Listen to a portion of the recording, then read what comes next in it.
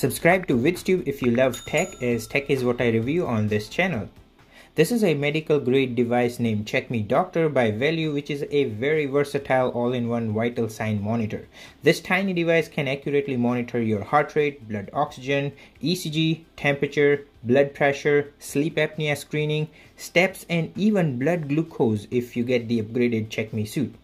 Now, in terms of price, this Checkme Doctor is listed on getwellue.com for $469 USD, and the Checkme suit is listed for $549 USD. Checkme suit comes with blood glucose meter, test strips, lancing device, also known as blood sampling device, and hence there is an $80 difference. You can also get the Checkme Lite for only $135 US, as it does not have the ECG halter, blood pressure, and temperature sensor. You can get the Checkme Lite Plus for $155 US, which has an infant external SpO2 sensor. There is an option to get the Checkme Pod Standard and Plus model, which does not have ECG blood pressure but has temperature sensor. So I really hope this image gives you an idea of which features to expect with each of these Checkme models and their price. You can come back to this image or pause the video if you want more time to digest. However, you can get 10% off on all these devices or your entire order of any products from getwellue.com if you were to use the coupon code VidsTube, or simply purchase from the links in the video description, as the links already have the coupon code applied. So make sure to take the advantage of the special discount for VidsTube follower and share this video to your family and friends who might benefit from these devices, as well as 10% off discount code. Now, it came in a box like this one.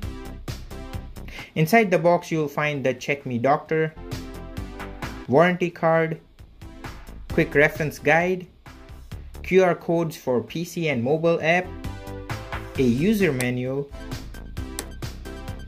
a Minimonitor adapter where you can attach both ECG cable and the SpO2 finger probe to measure both the parameters simultaneously, a protective case, a micro D charging cable. This cable will work for all the devices like the Pulsebeat EX ECG monitor, a lanyard, USB drive for PC or Mac applications, wristband that you can slide through the case to wear the device on your wrist for easy nighttime finger oximetry, a waist belt where you can place the device in the belt and attach the ECG lead for continuous monitoring, 10-piece adhesive ECG electrodes. With Checkme Doctor, you will also get another box that contains the blood pressure accessories like a user manual, a micro USB charging cable, a non-invasive wireless blood pressure monitoring cuff, which honestly is of a superior quality, a carrying bag for the blood pressure monitoring devices. So all these goodies are already a lot to be included with the price, but hey, if you were to get the Checkme suit, you will also get the blood glucose meter, test strips, lancing device, sterile lancet, and a user manual in a separate box on top of all this. Now, let me briefly talk about design and navigation. The design of the Pulsebeat EX ECG monitor, for which I have done a full video linked at the end, be sure to check it out, is identical to the Checkme devices. They all use the same casing with the same micro D charging port. What is different though is few sensors like the temperature sensor, the flip up SpO2 sensor, which in my opinion comes very handy. Both these devices have the same ECG electrodes for thumb and the index finger, as well as the palm. Same power on and off key, but the Pulsebeat EX ECG monitor has a tactile up and down button key and slightly smaller display. Speaking of display, the Pulsebeat EX ECG monitor has a touchscreen color display versus the Checkme Doctor has an e-paper ink slightly bigger display, which is great for battery life, but I really wish if it were to have a backlight option or option for nighttime visibility, as without it you can't even see anything in the dark. Apart from that, the display of the Checkme Doctor is also a touch display. Now, in terms of navigation, the menu layout is pretty user friendly. The first page includes all these options. You can swipe right to access the second page that includes all these options. Now let's go under settings. where you'll find reminders, volume control, voice guide, user management, blood pressure calibration, date and time, language, temperature unit, software update, ECG length, ECG bandwidth, Holter lead, quick ECG configuration, erase all data, factory reset, and about. Now the screen will display time, date and day as well as the battery level on the standby mode. Now in terms of battery life, the blood pressure monitor is rated for 1000 readings per full charge, which is amazing. And the Checkme Doctor has a lithium-ion rechargeable battery, and I have been using this Pulsebit EX ECG monitor for over 6 months, and I only had to charge it once. So I assume this Checkme Doctor will also be great at battery performance. Now with all that said, let's start testing out all these sensors, starting with temperature sensor. For taking a temperature reading, you have to make sure that the sensor lens is clean and place the sensor on your forehead less than 0.5 inch close to your skin on the forehead and press the button. Now, from my testing against this infrared body temperature from all the readings that I took for myself and other of my family members, I found that the readings from this Checkme Doctor is always a bit on the lower end. But for the most part it's fairly close. The only catch with the temperature sensor is it works great over forehead. For any other body part, especially covered with hair like forearm, it sometimes does not even work. Now moving on, let's test out the SpO2 sensor. There are two ways to take a reading. The quick and the easiest way is by the external SpO2 sensor. Let's compare it against the Apple Watch Series 7 SpO2 readings. And you can see it's pretty close. Another way to measure the SpO2 is by the finger sensor connected via the micro D cable, and boy, it's very accurate. I have tested it against the finger oximeter, and from all my tests, it's identical. Even the heart rate measurement is right on the dot. Not just with me, but even with my other family members. So overall, the SpO2 sensor via the finger probe is very reliable. Now I can't check the blood glucose as I have the Checkme Doctor, but if you have the Checkme suit, you can even record your blood sugar. How cool is that? Now let's test out the blood pressure monitor. Taking a blood pressure reading is all wireless. This is ingenious. And as said earlier, the quality of the arm cuff is really great. It's even better than most of the blood pressure monitors that I have used during my practice as a licensed physiotherapist. You have to place the arm cuff around your upper arm above the elbow joint. Make sure that you're well rested and in a seated position with your arm resting over the table. Avoid any movement and be sure to take the reading consistently at the same time of the day. Avoid food, caffeine, tobacco or alcohol for 30 minutes before taking a reading. Make sure that your bladder is empty and make sure that the cuff is on the skin and not on any clothing. There is a clear indicator of which side faces down. Once you have applied it on your arm, just turn on the device with the power key. On the Checkme Doctor device, click on the blood pressure and the Checkme Doctor will find the wireless blood pressure monitor instantly. Now the Checkme Doctor shows the cuff pressure, but you have to pump up the air in the arm cuff manually by squeezing the inflation pump. But it's super easy to take a reading even for a non-medical background person, as the Checkme Doctor will tell you when to stop inflating. Once you stop inflating, the device will itself let go the pressure and take a reading of the systolic and diastolic pressure, and at the very end it will prompt you to release the residual air by pressing the release valve, which will completely empty the arm cuff. And there you go, that is how you take a blood pressure reading. Pretty easy. Now I have compared the reading of this Checkme Doctor blood pressure against other blood pressure monitoring devices like the K-Zone blood pressure monitor, and it's about the same. Being a licensed healthcare professional myself, I personally have used the sphygmomanometer with a stethoscope to detect the Korkhoff sound by manually auscultating the brachial artery, which to me is more subjective to the tester. So from my personal readings, and my wife, who is a nurse and is also trained to auscultate the Korkhoff sound, also found that the readings of this device are pretty much close to our findings. Alright, now let's test ECG.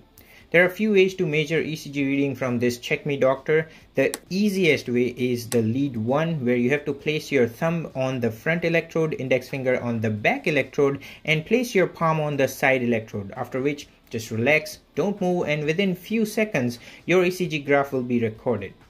It also shows the heart rate, QT interval, QRS, and corrected QT intervals, which would be very resourceful for your doctor. This device can detect few ECG abnormalities, and when you click on the information button, you'll get an average adult normal ranges for reference. Now, another way to measure ECG recording will be the lead 2, where you pinch the front and the back electrode as done before, but the side electrode touches your abdomen as shown in this picture. Now, if you want to use the provided electrodes, you can use the lead 1, where you place the adhesive electrode respectively on each side. The cable is distinctively marked, so be sure to attach the right side cable on the right forearm as shown in the picture, and left side cable on the left forearm, or else the graph will be inverted. Plug the cable in the Checkme Doctor and select the lead 1, and the device will automatically start recording, and in about few seconds all the above mentioned details will be recorded. Now, I personally like this way, as I find that the ECG readings are noise free even if the person were to move a little bit, as the electrodes are in place. Now, the last way to measure the ECG would be the lead 2, where you place the right cable on the right shoulder under the collarbone as shown in this picture, and the left cable electrode on the left side of your abdomen. Now, I don't like to use this on a guy with manly hairs like me, as you either have to shave off your hairs or select another method. Now, from my testing against this Pulsebit EX ECG recorder, the readings are identical. I have even tested the ECG reading from this Checkme Doctor against the Apple Watch Series 7, and the readings are just about the same. But where this Checkme Doctor stands out from smartwatches and other ECG monitoring devices is that it has an option of 24-hour ECG halter option, where you can attach the electrode and the device will keep recording the ECG data for a whole day. You can also get the option of Minimonitor, where you have to attach the SpO2 and the ECG splitter cable with the appropriately attached cable, electrode, and the finger probe, and you can check the real-time ECG, SpO2, heart rate, and perfusion index, which is PI, in real time. So the ECG monitoring on this Checkme Doctor is very versatile, but for just ECG, I would recommend you to check out the AI ECG recorder by Wellue, for which I have done a detailed video linked up in the card section and at the end of this video, as this AI ECG recorder has something that no other ECG recorder can do. So definitely check out that video after this. Now, we are not done here yet. This Checkme Doctor can also be your pedometer, where you can select the pedometer, select your created profile, and place the device in your pocket. Hit the play button and it will start recording your calories, step, time, and speed. And you can hit the end workout button to stop the recording. Now, from my testing of this pedometer against smartwatches, even Apple Watch Series 7, I find that the steps are very accurate, but I can't rely on the calorie burnt data, as it's always about 20 to 40 calories off than my Apple Watch. But overall, it's a great option to have. This Checkme Doctor also has sleep monitoring, where you can place the Checkme Doctor inside the case, attach it on the wristband, and place it on your wrist and attach the finger probe, and the device will continuously measure your heart rate as well as the SpO2 to give you a detailed analysis of your sleep. But for me personally, I would not use it, as I find wearing the Checkme Doctor on your wrist with the finger probe is very cumbersome, and with movement it may come off. So I personally will use the O2 ring or the finger OxyLink oxygen monitor, as both these devices are great, and I have done separate videos for each of these devices linked up in the card section. You can check it out once you're done watching this one. And I personally like the oxygen ring or O2 ring, which is very lightweight, easy to wear, and it stays in place even if you're moving around on the bed, and records precisely throughout the whole night. There is also an option of daily checkup, where you can select the profile and place the device in a way for ECG as shown earlier, with your index finger resting on the built-in SpO2 sensor, and try not to move. The device will measure your ECG, heart rate, SpO2, and PI simultaneously. You can also get a blood pressure reading from the arm cuff as shown earlier during this video. but I find this way very easy to use and reliable, as you can quickly get all the vital signs taken without the hassle of setting up all the electrodes and all that stuff. Finally, you can connect this device to your smartphone by downloading the Mybeats Hub app that is available for free both on Apple App Store and Android Play Store. Once you open the mobile app and click on the Connect to Mobile icon on the Checkme Doctor, you'll find the ID number of the device instantly, and once you click it, you will get the option to download all the recorded readings. Now you can access the menu from the left side menu bar to access all the taken recordings. Under settings, you can also sync your user profile to the Apple Health, which is really cool, and you can access all the data of all the created users from the Checkme Doctor. So the free mobile app, in my opinion, is very user friendly and versatile. I personally don't even feel the need of using the PC or Mac Checkme Browser Pro app, which is also available for free from their website, or they have even provided a USB drive including all the files needed to get the application for free. The application is pretty much like using the mobile app but on a PC. However, you have to connect the Checkme Doctor device to the PC via a microD charging cable. Select the option to connect to a PC from the device. On the PC, you will see the connected device and download option to download all the readings. From the left side panel, you can access all the data for each of the user, and there are multiple export options as well. So overall, the PC and the mobile apps are very easy to use and provides all the options that you need. I personally would prefer to use the mobile app because it's wireless. With all that said, here are my final thoughts. This Checkme Doctor and Checkme Suite are the pinnacle of personal and professional vital sign monitoring. The price is not that expensive if you were to compare the cost of visiting a professional for all these measurements. Now, I'm not saying that this is the most accurate way, as it does not have a 12-lead ECG to give a detailed insight to your heart's electrical activity. The built-in temperature monitor is better to have, but it's not a medical grade thermometer. But this device does exceptionally well at measuring the blood oxygen via the finger probe, blood pressure via the provided wireless blood pressure pneumatic arm cuff, pedometer for steps is also accurate. The 2-lead ECG with the electrode is also very resourceful, especially for a 24-hour halter option, and the thermometer is good to have for a basic temperature check. I can see this being very handy to use in a professional medical clinic, as the data is securely stored on the device versus cloud. The practitioner has option to create multiple users and export their data securely to a smartphone or a PC and save it for further records. So for just $469, this device, in my opinion, is totally worth it. Let me know in the comments down below if you have any questions, and give this video a thumbs up if you made it this far in the video, and also subscribe so you don't miss out any upcoming detailed tech related videos. Check out this entire playlist of other medical grade vital sign monitoring devices that I have reviewed on this channel, and you will find them enticing.